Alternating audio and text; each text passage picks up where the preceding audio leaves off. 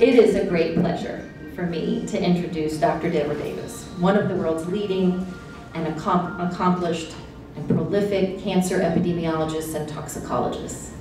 And what a gift it is that Living Web Farms would sponsor her visit in Asheville. Thank you. Dr. Davis, who comes to us from Teton Village, Wyoming, holds a Bachelor of Science and a Master's in Sociology from the University of Pittsburgh, a PhD in Science Studies from the University of Chicago, and a postdoctoral Master's in Public Health from Johns Hopkins University. At the University of Pittsburgh, she was founding director of the Center for Environmental Oncology and also professor of epidemiology at their School of Public Health. For the National Sciences Foundation, she was the founding director of the Board on Environmental Studies and Toxicology, where she organized the analysis that led to that ban on smoking in airplanes that we take for granted so many years later.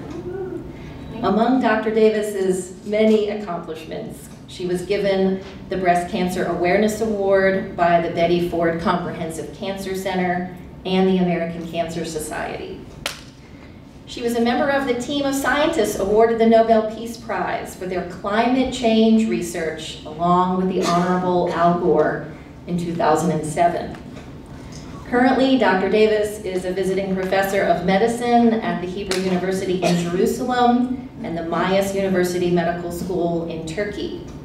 She is the founder and president of the Environmental Health Trust, a nonprofit that provides research and education on environmental health hazards and promotes constructive policies locally, nationally, and internationally.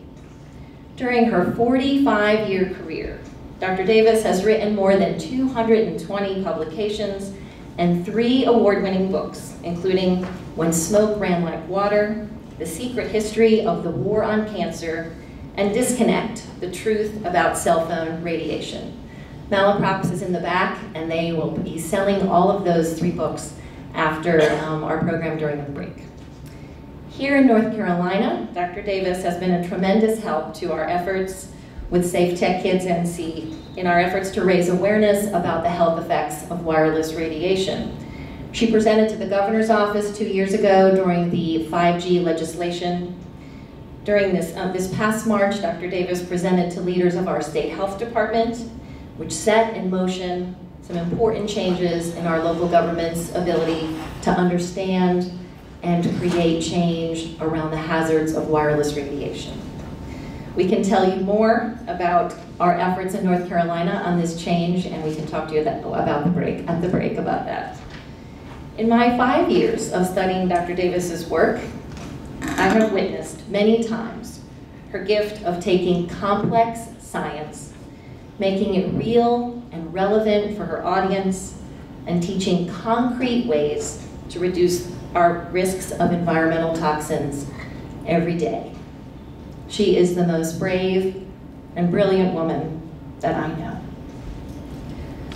So whether you are here because of your concern about our food supply, our pollinators, or the people you love, Dr. Davis has much to share with us that will easily apply to your everyday life. Please join me in a warm welcome of Dr. Devra Davis.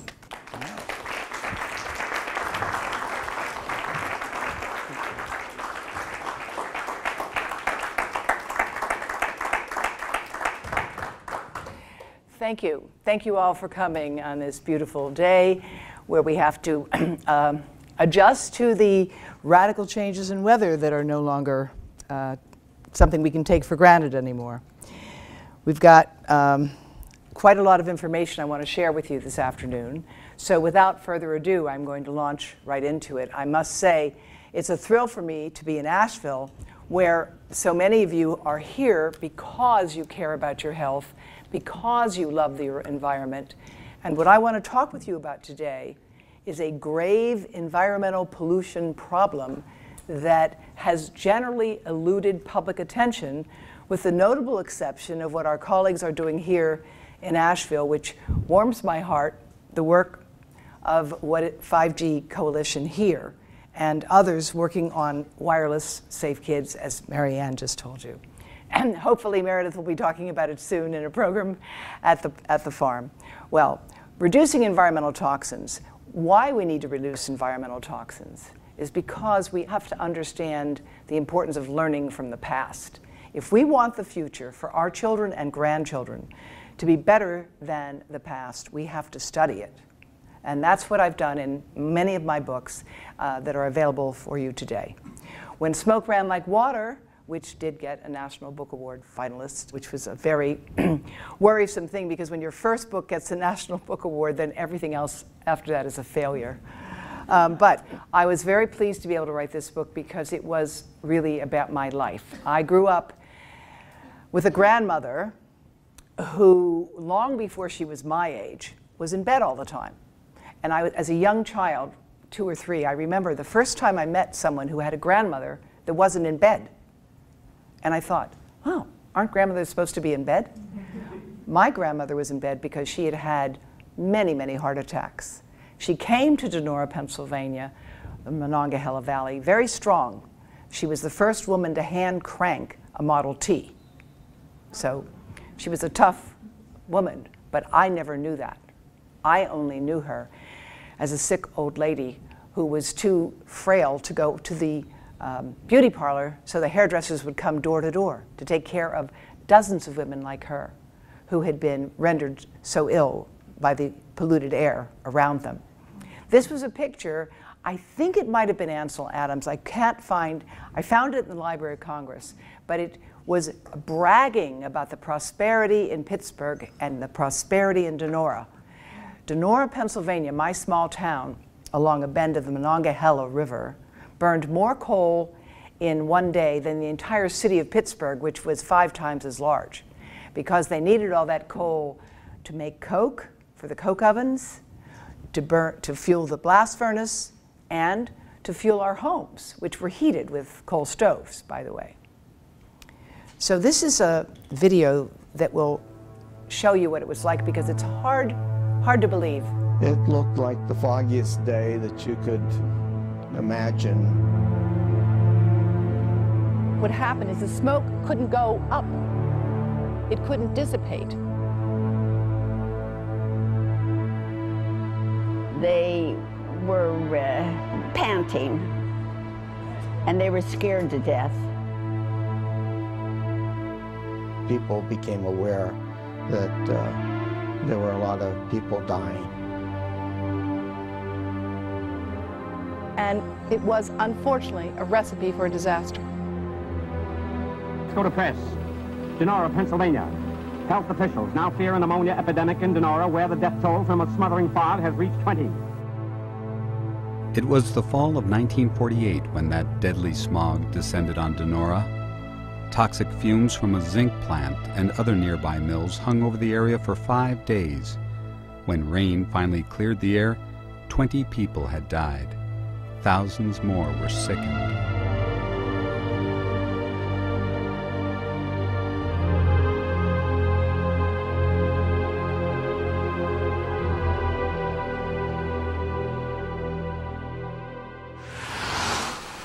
Today, most people don't know about the Donora smog. Some know it as a footnote in history, and very few know how the tragedy changed the way we live and breathe, except for those who lived through it. Just can't get over the green over there in Webster on top of the hill. Everything was dark brown, was dirt. Yep. Jean Davis is back home. She hasn't seen Donora in decades. Jean raised her family there and returned with her daughter Devra for a look at the old neighborhood. I remember the house was there where your mom lived, and she They got talk sick. about the Donora of yesterday. We all grew up there. They remember life in a small town settled on the steep hills above the Monongahela River. You know, I used to walk up and down these steps 4 times a day to go to Kastner School on 10th Street. How many steps were there? 105. 105. Why'd you keep counting them? I don't know. I guess it helped pass the time. Well, that's what my hometown was like. And there will be a few video excerpts. May I ask, how many of you had ever heard of the town of Donora, Pennsylvania before today? Well, then you must have been following my work, because most people, it's really a tragedy that most people have no idea that that's where air pollution really started. Air pollution control started when people realized that a massive amount of air pollution could kill people, and began to ask the question about what about the non-lethal aspects of air pollution, which we know very well today are quite substantial. So I was a toddler when that incident happened, and when I grew up, not when I went away to school, I wasn't really grown up, I came home one day and I said to my mother, "Mom, was there another town with the same name as ours?" And she said, "Why are you asking?" I said, "Well, I read in a book at school that there was a town called Donora, and it was polluted. Was there another Donora?" I thought maybe it was, in Mexico or something. I wasn't fully, paying attention. And she said, "Well, do you remember how the sun didn't shine for days at a time?" I said, "Yeah." "Remember how we used to have to clean the walls down twice a year because they would get so much coal dust on them?" I said, "Well, sure." And I was young. I got to help because I was tall. She said, "Well, I think today they would call that pollution, but back then it was just a living." And that's the reality of how I grew up. And my grandmother had so many heart attacks that I saw that when she had her last one, her 25th, and she didn't make it back, I couldn't believe it. And that was just the reality of life in a small steel town where the whole world revolved about that mill. Now, the Industrial Revolution was fueled by a number of things, and one of them was leaded gasoline. And I just want to share with you this ad because we have to recognize that sometimes the advertising industry has not played the most constructive role in our society, and this is one of them. When the lead industry realized it was going to have a problem persuading people to put this toxic heavy metal into gasoline, they created a character named Ethel. See? She's kind of saucy looking. She kind of looks like maybe one of those flappers that was very fashionable back then. And in case there's any question about it, you can fill your tank with her and get high compression. So this early use of sex to sell things, it was right there. And who didn't want more compression in your engine? And who were the people buying the fuels? Of course, it was men for the most part. And maybe they found it attractive to think they had Ethel with them. But they didn't tell you her full name. Her full name was Tetra Ethyl Lead. And lead, of course, is a toxic heavy metal. And we know there is no safe level. And further, we know that the younger in age exposure takes place, the more damage to the central nervous system. And even though there were scientists that warned about this at the time, they were ignored. So I talk about this in my smoke book in some detail, and talk about this woman, Mary Amdur. She measured lead in gasoline exhaust in 1953. Now listen to this. They literally said there was no lead in gasoline exhaust. Do you know why? They couldn't measure it. So therefore it didn't exist. Mary Amdur was a Scotswoman, a very brilliant engineer and scientist, and she figured out how to measure lead in gasoline. And it was a real tremendous breakthrough. The sort of thing that if she had been a man and it had been a different time, she might have received a Nobel for the work.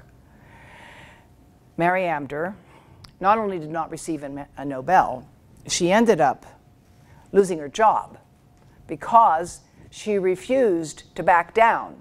She went to a meeting, and I describe this in detail in my book, to present these data. And when she got in an elevator, and she was a small woman, two guys in leather jackets got on, and I know this story because two different people told it to me, the same story. And they said, "Mary, you're not going to talk about that lead stuff today, are you?" And she ignored them, got off the elevator, and went to give her talk which she did deliver. When she got back to her job at Harvard, no less, a woman at Harvard back then was quite a big deal, she was fired. She was fired. Now, it turns out Mary Amder and I have a few things in common, one of which is that we don't back down, another one of which is we were born in Donora, and another one of which is that we each saw our relatives sickened from pollution. And I like to think that some of the work I do is in honor of her spirit and her memory. Now, in The Secret History of the War on Cancer, I talk more about what went wrong with the war on cancer. In case you think it hasn't gone wrong, let me just give you a few statistics. There has been no fundamental improvement in our ability to treat the most deadly forms of cancer, like brain and pancreas and liver. Yes, it's true, we can find things earlier and earlier. And if you find them really early, sometimes you can eventuate a cure. But for the most part, we have not seen any dramatic improvement in survival. And for those people who are poor, for those people who are not in the United States, even ordinary cancers that we can treat here are a death sentence. A death sentence. And now there are shortages of drugs because some of them are not profitable enough. And you can spend $10,000, $20,000 a month for cancer treatments. And the United States spends more for cancer than any other country in the world today per patient. And we do not have any better survival overall than other countries.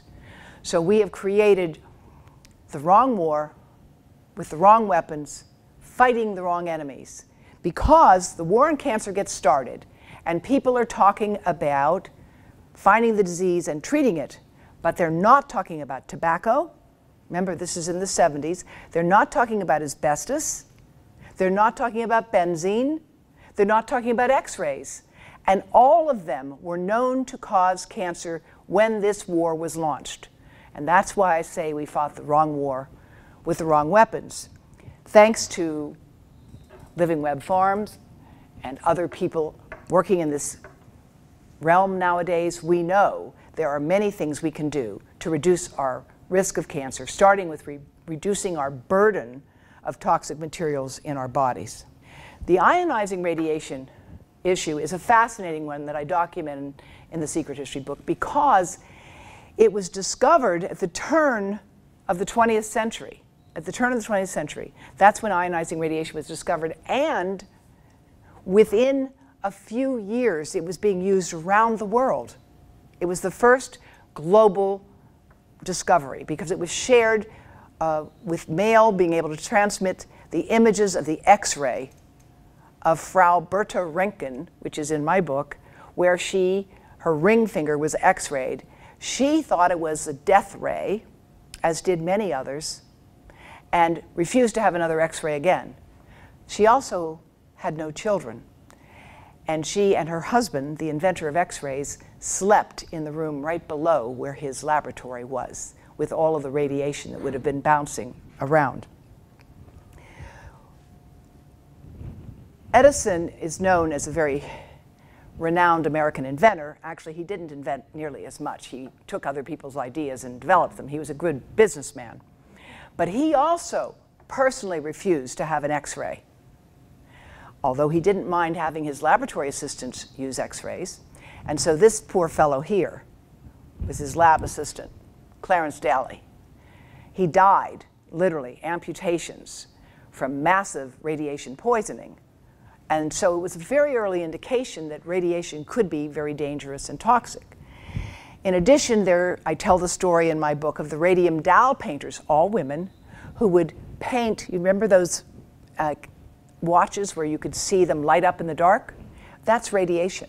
That's a small amount of radiation. Nowadays they have other materials, but back then in the old days it was radium. And these women would narrow the paintbrush with their mouth, as painters did back then, and they lost their jaws. They lost their jaws. They lost their mouths, basically. And that became known also very early on. And yet, the precautions about radiation, even for the technologists who were giving people X-rays, were not really widely undertaken until far too long. Now, one of the things I could say about the war on cancer is that there were a lot of conflicts of interest that were not widely known, and here's just one of them. See that fellow there with that nice cheery smile? He was the head of the American Cancer Society. That is a tobacco pipe, right? And he's lighting it. And that is a cover of, I didn't make it up, it's for real. He left the American Cancer Society, where he had been the founding director, and he turned it into an interesting group that never looked at the hazards of tobacco. Okay, that was, the American Cancer Society never looked at the hazards of tobacco. He became the founding director of the Tobacco Research Group. And the Tobacco Industry Research Group sounds like, today we'd think, oh, that's terrible. But back then, it was one of the only sources of funding for scientific research. And it had a great deal of credibility. And people loved working. They loved working for tobacco money because it was real money. And I'm talking about Harvard and Yale and Princeton. And in the book, I document that the National Cancer Institute received $10 million from the Tobacco Industry Research Group in order to make a safe cigarette. In the 1970s, the director of the National Cancer Institute was a 4-pack-a-day smoker. I'm not making that up. So we had some conflicts of interest, shall we say. One of them, I won't go into great detail, but I do talk about much more in detail in the book, has to do with the fact that Wilhelm Hooper was a brilliant basic scientist and physician from Germany. And he was convinced from his work in Germany that there were a number of things in the workplace that caused cancer in workers. He did a study of dyes in the dye industry, and he showed that the longer workers worked in dyes, the more of them had bladder cancer. And that by the end of 20 years, 100% of all the workers who were still alive had bladder cancer. That's his work, okay? He came to the United States in the 30s. Terrible time in Germany, terrible time in the world. And at first, he got a job, ultimately, working for DuPont. He was thrilled. He believed that they really wanted to know the answers to questions. And as I reveal in my book, that was not at all what they wanted. They wanted him to be kind of window dressing to show that they had a scientist working for them, but they didn't really take seriously the issue of the environment. Well, unbeknownst to Hooper, as I document in my book, there was a fellow named Robert Kehoe. There are buildings named after Kehoe today at the University of Cincinnati. Kehoe was in the US Army. He was a part of the Secret Service. He was assigned to go into Germany right after the war, and he took into his possession this fellow you see the picture of there, which I found in his archives, Ferdinand Fleury. Now, Ferdinand Fleury was one of the fathers of chemical warfare. Chemical warfare is using chemicals to kill people. That means you understand a lot about what they do to people. Well, Hooper ended up being supervised by Kehoe, but he never knew it until shortly before he died. Every piece of work he did for the National Institute of Health, National Cancer Institute, every report he ever did was sent to Kehoe for Kehoe to decide whether it should be released or not. And he never could figure out why he had a hard time getting his reports released. He learned shortly before he died that he had a minder, if you will, that there was somebody else. So while the work appeared to be independent, for the US government no less, this is the US government giving research reports to DuPont to see whether they should be published. Another example of the radiation issue, I was privileged to meet this wonderful woman, Dr. Alice Stewart. She was about 6 feet tall. She came from a family of women physicians. Her mother had been a physician. She was a physician in Britain. And she had the outrageous idea to look at women who were mothers of children with leukemia and ask them, what did you do during your pregnancy? She actually interviewed women to find out what had happened to them. And she made a very important discovery. She revealed that while pregnant, they had been subjected to X-rays. And she found a clear association with the more X-rays a woman had had, the greater the risk her baby would have leukemia. And she reported this. And the establishment didn't want to believe it. And she was opposed by many people who worked for the UK National Radiation Protection Board, and their job was to protect radiation, not to protect people, although you thought they were doing both. And at those days, they allowed much higher levels of radiation than we would today. And she was hounded and discredited, but in fact today her findings are well established as clear evidence of harm. And I just want to take a moment and draw your attention to the last two columns here. This is something I calculated in 2007, looking at the amount of radiation to the head on the first two, or to the abdominal area for a baby, and equivalency in chest x-rays. And you see that last column there? 400 to 6,000 chest x-rays for a baby head CT, 200 to 3,000, depending if it's adjusted for the brain. Now, why was that possible? Because in the days when I was doing this calculation, which was not that long ago, right? We're talking about in the 2000s, CT machines were not always adjusted for the body size of the patient. And the failure to do that meant that you were giving these, and we're talking infants sometimes, right? 3 months, 4 months, they would get massive amounts of radiation. And this may be why we are seeing some increases in cancer in children today. Fortunately, when I was at the Cancer Institute and at the University of Pittsburgh, my colleagues there in radiology, I went up to them and I said, guys, did I make a mistake? I'm looking at the arithmetic here. There's something wrong, right? This can't be true. And they said, no, it's true. I said, what the hell are you doing about this? They said, well, we have a white paper. And they did issue a white paper. And their white paper calls for a concept that I want to share with you today because I think we should embrace it broadly. And it's the concept of as low as reasonably achievable. So we have technology and we need it for certain things, but we want our exposures to be as low as reasonably achievable. And that is in fact the standard for the pediatric CT scans. That is the standard that we need to ask for in general for exposures to other devices as well. And hopefully, if anybody has a young child that's unconscious, that absolutely needs a CT scan, your pediatricians and radiologists now know this, but back then they did not. A similar issue, a similar dark issue, has to do with a pesticide called DBCP. Has anyone ever heard of it? It's dibromochloropropanil.